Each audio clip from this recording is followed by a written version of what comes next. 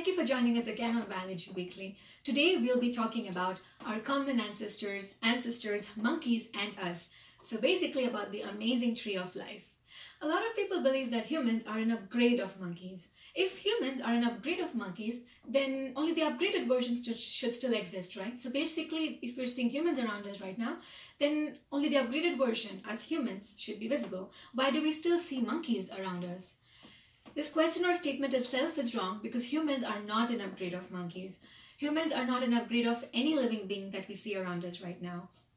In fact, no living thing that you see around you is an upgrade of any other living thing that you see around you. All living things that you see around you right now are equally evolved.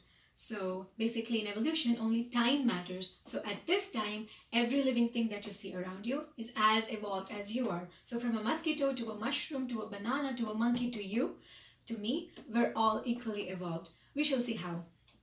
Let's go to this peacock example here that we discussed in the previous video, in the first video where we spoke about basic genetic inheritance, genes, how genes are passed on and evolution.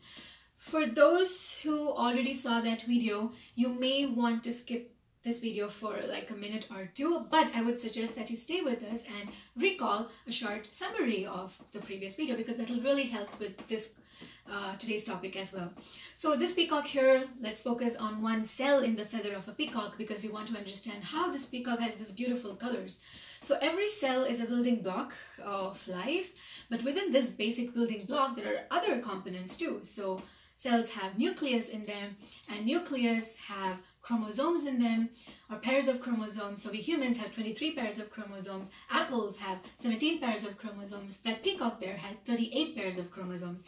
Within the chromosomes, one can find DNA, and within the DNA, you can find gene. So basically, it's this gene that causes you to have certain traits or certain characteristics. So the color of this peacock here is caused by what is known as gene or genetic expression.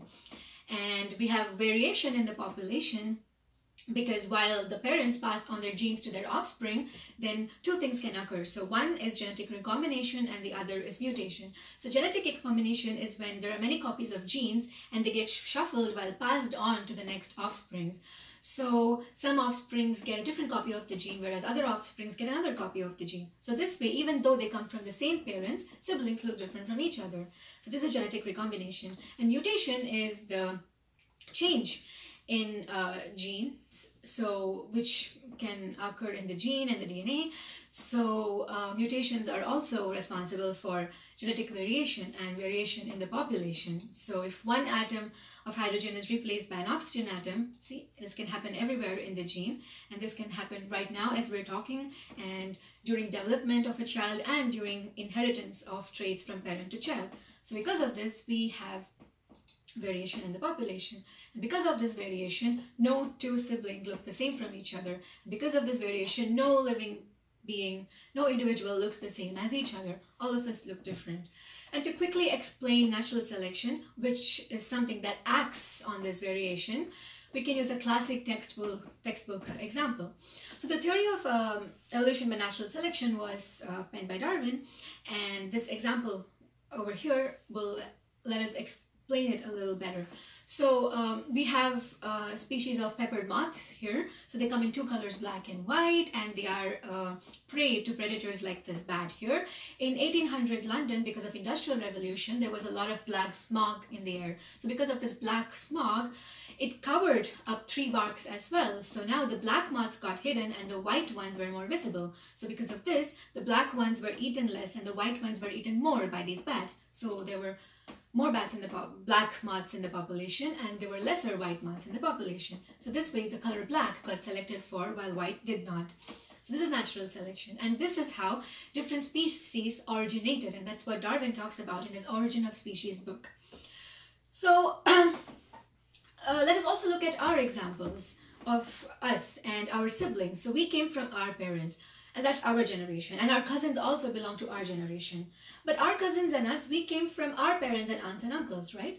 And they came from our grandparents, and our grandparents came from our great-grandparents. And this process or this flow or this chart keeps going on and on and on. And our family tree then gets connected to the family tree of animals and overall and over so forth. And finally, we have this whole tree of life where we have all the species on Earth. So if we go really, really, really back, then what we can find is what is called the last universal common ancestor, or LUCA. So all bacteria, animals, plants, etc. are evolved from this last universal common ancestor, or LUCA. So the primates, apes, monkeys that we see around us and humans, we all have evolved from the same common ancestor. So the common ancestor of monkeys and humans is one common ancestor, and it's most likely just a fossil right now. We did not come from monkeys. Monkeys and we both branched from the same common ancestor.